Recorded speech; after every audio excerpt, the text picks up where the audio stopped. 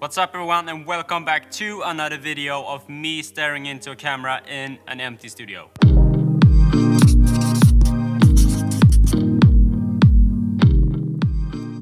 My name is Seb Peterson and I am a pastry chef and content creator located in Stockholm, Sweden.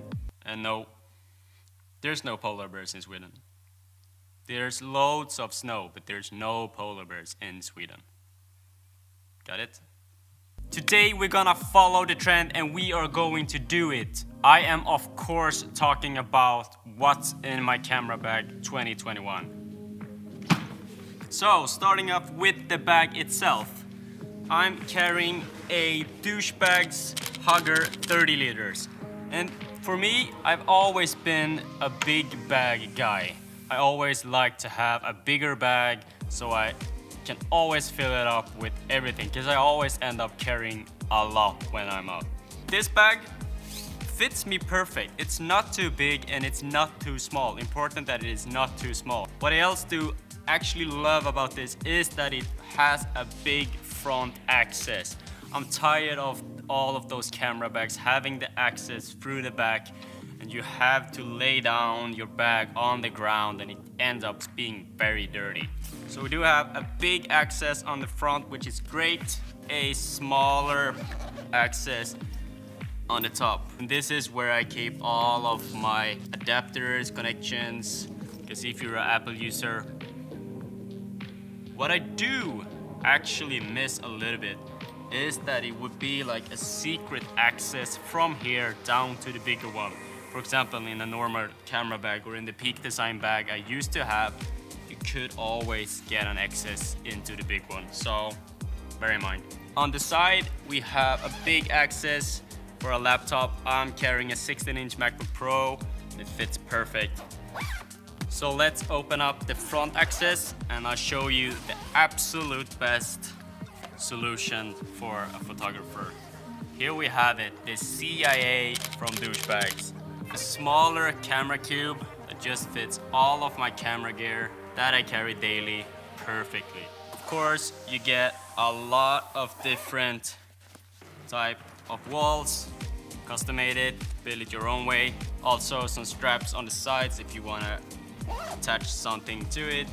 So this is the absolute best part of the Douchebag system. And imagine if you have a smaller cube on the inside and the bigger cube on the outside. That's usually how I travel for photo shoots and for jobs like that.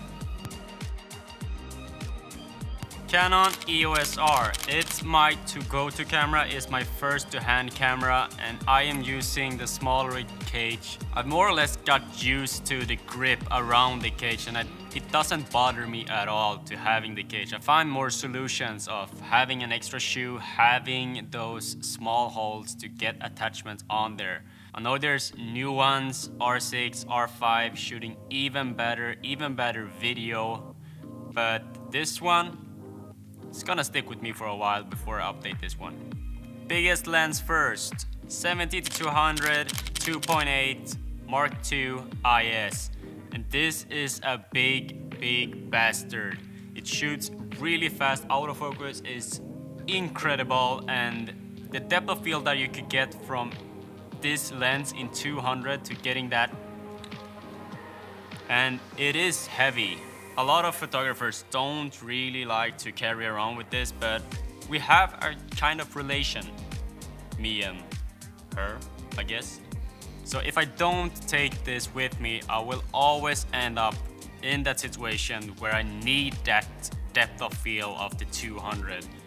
My back takes the work and I can still get my 200 with me. So next lens, possibly not the best match of having a 70-200 and having this lens, but I'm borrowing this from Jimmy and I can't really leave it. When I need to get that close up, I will need a 100mm macro. This is the absolute sharpest lens for food photography I've ever seen. To get up that really crispy close-ups, gotta have that macro. And with the 70-200, you can't go close enough. So, Jimmy, gotta say it, never gonna get it back. The next lens that I just carry around with, don't use so often, is the Nifty 50, the smaller version. I mean, it's a great lens, but since it's just doesn't weigh anything, I keep it on my variable ND filter adapter because I need the adapter more than I need the lens, but it doesn't take any space and any weight in my bag, so I just keep it like this. Batteries, I like to be a bit over OCD organized, so I try to keep everything separate in the bag, in smaller bags, and in those bags I like to have smaller bags with everything labeled on them. Bags of memory cards, I keep most of my SD cards, micro SDs, and also an SSD drive for the Ninja if I would like to record on the Ninja. In here I also keep my Samsung T5 1TB, which I'm recording with right now into the camera. Adapters. Hey Apple! What's also great about douchebags is that they designed this smaller purchase. So in here I keep chargers, larger stuffs, extra cables, that stuff. What I'm trying to do in my daily bag is to have everything connected to USB-C.